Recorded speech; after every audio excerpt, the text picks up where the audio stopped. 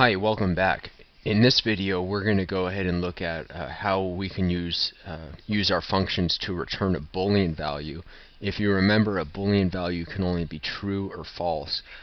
So what we're going to do is we're going to kind of rewrite our code from the last video, but this time we're going to use a function that returns a Boolean value. And the first thing I wanted to do is take this database name and database password. If you remember these two, and we can erase where we called our function to. If you remember these two variables, we were just kind of pretending that these were values that we got from a database. We'll learn how to do that later, but for now just kind of think of these two variables here as things that were given to our script. It's not something that we physically typed in as our example looks here. And also this name and password variable were variables that were also given to us, but by the user input, maybe in a form on a web page. So again, these aren't in real world applications. These wouldn't be variables where we just typed them in. I hope that kind of clears that up. So in this time, I pulled these two variables, database name and database pass.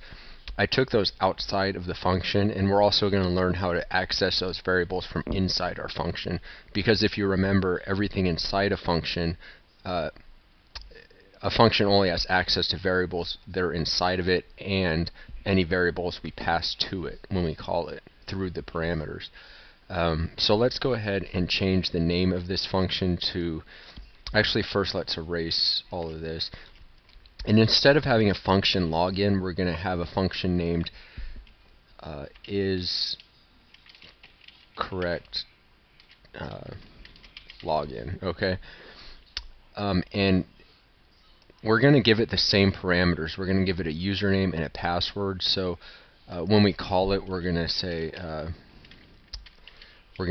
is correct login, and we're going to give it our name and our password, which is the two variables just above where we called it here. Sorry if that went on your screen. I just typed this line here, is correct login. We're calling the function, and we're giving it the parameters name, which is on line 5, and password, which is on line 6 here, as parameters. And it'll take those parameters and pass it down to our function here.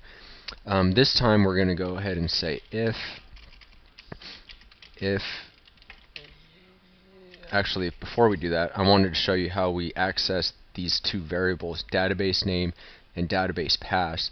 If you notice, these are outside of our function, and so if we type database name, if we do anything with this variable, PHP is not going to know what we're talking about. PHP is going to think that we're trying to either initialize a new variable or we're just accessing something that's null, that has nothing inside it. So to access variables outside the function, we use the keyword global. Global, and then we type the name of the variable, and then do that again for the other variable. And after this line 19 here, we're going to have access to both of these, because we told PHP we're referring to variables outside of this function that are not local, they're global. So let's go ahead and say if username is equal to db name, let's do something here, else we're going to return false. And if the username does equal whatever name we have in our database, we're going to have another if statement. If password equals dbpass, we're going to do something else, return false. And if the password does equal the database password, we're going to return true, because those two cases, the username and the password, were true. And there is a much better way to write this, but let's just kind of stick with this right now. This will work just fine for us. And from there, what we can do is when we call, and remember, when we call this function, it's going to return a Boolean, because we return true and we return false, and those are Boolean values. And so what we could do is if, and put all this the entire function here with the parameters inside of an if parameter. So this highlighted area is all inside of our if statement here, our condition for our if statement. And if this is true, let's echo welcome back. Welcome back name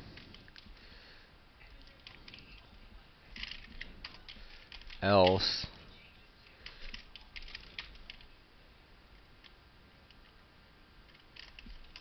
echo wrong credentials. Okay, so let's save this and kind of see what's going on. Okay, it says wrong credentials because we put George Wyatt as our name and 125 as our password, but our variables here was Michael Jones 1, 2, 3, 4, 5. So let's put that instead here.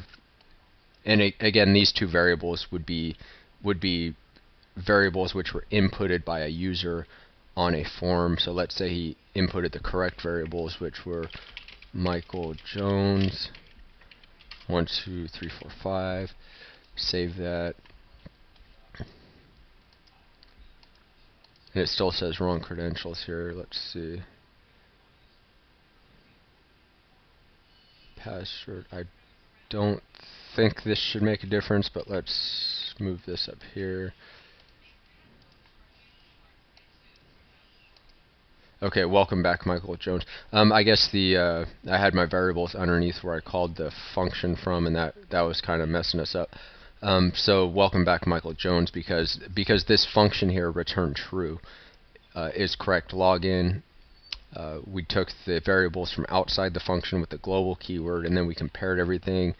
And if username was equal to database name, if password was equal to database password, we returned true. And so if we go back up to where we called this function, we could have just replaced this entire highlighted area with the keyword true after that point, and it would mean the exact same thing because it returned true, otherwise it returned false.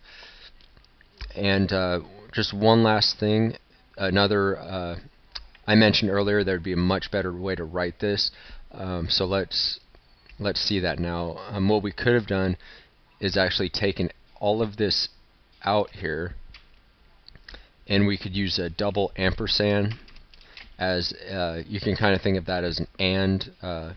It's called an and conditional operator, and all that means is whatever's on either side of this ampersand has to be true for this if statement to happen. So if password equals dbpass, and in plain English this is saying if username is equal to the database username and the password is equal to the database password, then return true. And so if the username was right but the password was wrong, this will be skipped over because both conditions need to be true with an and conditional operator for this entire statement to be true, or condition I should say to be true. And so that's what the double ampersand sign is for, and that's how that can be useful, because as you can see we really cleaned that code up, and now we can just now in 4 lines of code we just kind of did the same thing pretty much. And you also might have noticed I left out the curly braces here with the else statement, and that's also okay. As long as we only have one statement after the else, we could leave the curly braces out. It's kind of just a shorthand. And we could have left it out for the if statement also, but I usually don't do that just because if I want to go back later and add another statement, maybe now just something else, just my name equals Bob. Maybe if I want to do this for some reason and then return it, then I would have to use the curly braces because it was more than one statement after our if statement, but in this case it's only one, so we could leave these out if we wanted to, and that's totally fine. So 4 lines of code just kind of is all we need for that. And again, the global keyword is going to give us access to variables outside our function. Without the global keyword, PHP would have no idea what we're talking about when we said DB name, DB pass. So I hope that clears it up a little bit. Thanks for watching. See you next time.